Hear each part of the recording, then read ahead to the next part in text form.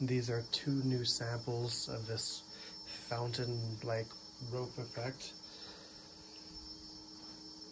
The first set of samples that we got were very similar to this, but they slowly faded over time and softened to a bright green, and they only do this tight ropey effect when you put your hands on them, and not quite as much.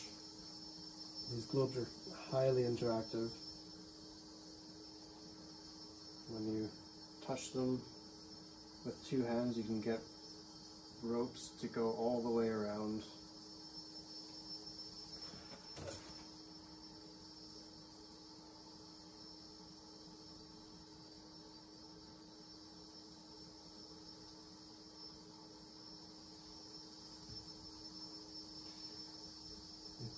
And also, a very distinctive thing about these globes is all of these kind of splashes of plasma down at the bottom of the base.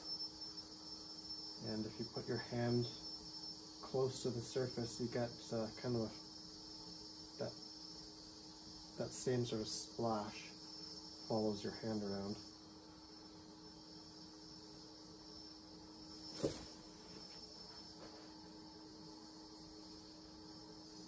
There are hints of green that you can see around the electrode. Not much there. We'll see if that increases over time. This is a view from above. New sample at 0 hours.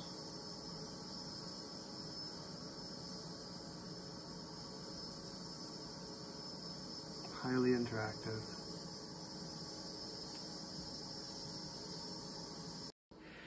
New globe samples at 0 hours. This is low power.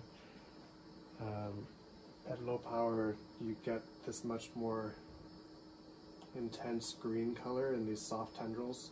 Those mostly go away at higher power when the tendrils coalesce into a tight beam.